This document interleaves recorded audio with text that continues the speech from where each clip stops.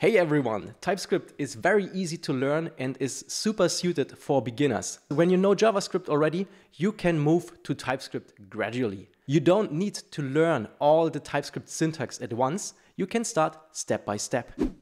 I created a project that uses TypeScript but has plain JavaScript inside. So here is a reference to an index.js file, and in this index.js file I've written plain JavaScript code. By the way, I haven't written this code myself. I copied it from the TypeScriptlang.org website because they have it as an example to showcase what TypeScript can do for JavaScript developers. A very common mistake that can easily happen with JavaScript is getting the names of your variables wrong. I have an array, and this array is then referenced with ARR, but here I have a typo ORR.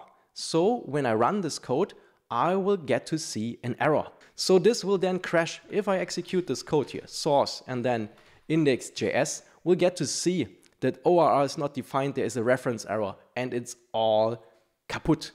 TypeScript offers something super powerful to JavaScript developers. We can just add a comment here, and in this comment we declare then TypeScript check so that we get semantic checks of our code. Now we will see that the Doom guy is not happy anymore. ARR is defined here, but here we are using ORR, so this name cannot be found. We should change it. And of course we can change it and then things look cool again. But still, it's not fully cool. We got to see a typo error here. Yeah, I want to differentiate between typo errors and type errors because we are still in JavaScript. JavaScript doesn't know about the type of our variable. The TypeScript team thought about something very cool. They thought, okay, how can we help JavaScript developers even more? Well, we can also ingest data coming from JSDoc. So I can add JSDoc here, and then I can specify a type for this array. Well, what type can it be? Let me check. I give in numbers, so let's put in a number type, and it's a number array. Now, the TypeScript compiler inspects this parameter with that type and tells me that this array doesn't have a trim method because trim exists on strings but not on arrays. Let's then just change the trim to slice and be happy again. Doom guy happy means that we are happy too. Instead of writing this comment into every JavaScript file, we can also remove it and simply go back to the TypeScript compiler configuration and say we want to check JavaScript. This will also then inspect all the files here, so we will get to see problems again if we use the wrong methods, for example, like trim.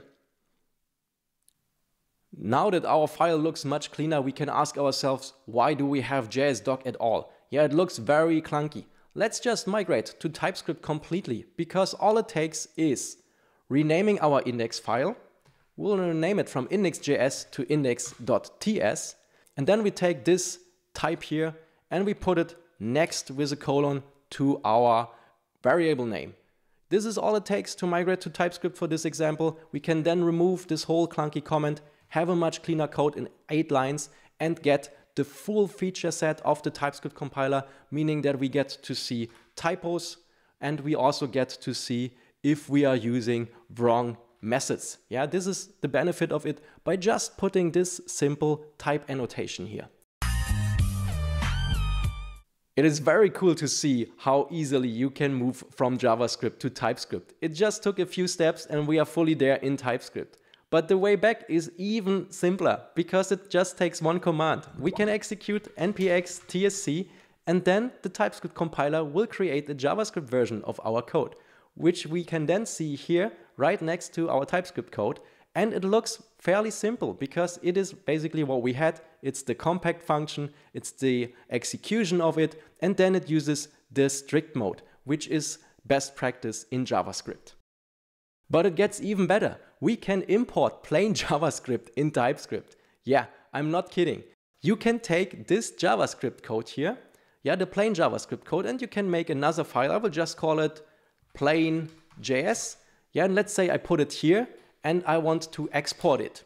I will remove also now in my TypeScript config to check the JavaScript file. Yeah, I won't care about the problems that may arise here. because it doesn't have a type annotation or anything like that. So I will just have plain JavaScript code here. And now I would like to use it in my TypeScript code.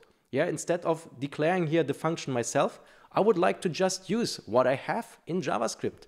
Well, it is as easy as saying import, and then I say, okay, I want to import the compact function from plain JS file. Yeah, I want to get it from my plain JS file, and this can be done by just going to the TypeScript config and saying, well, you know what?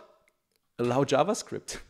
And when we set it to true, we'll then be able in our index.ts file to use plain JavaScript.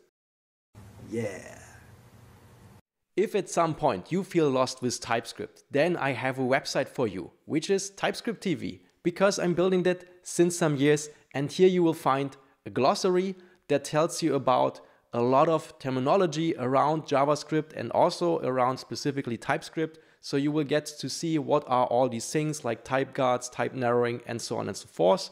And even better, for the ones that run into errors, I have a section about errors where you can just pick any of the TypeScript compiler errors, like 1363, yeah, and then you see what is the broken code, why is it broken, and how to fix it.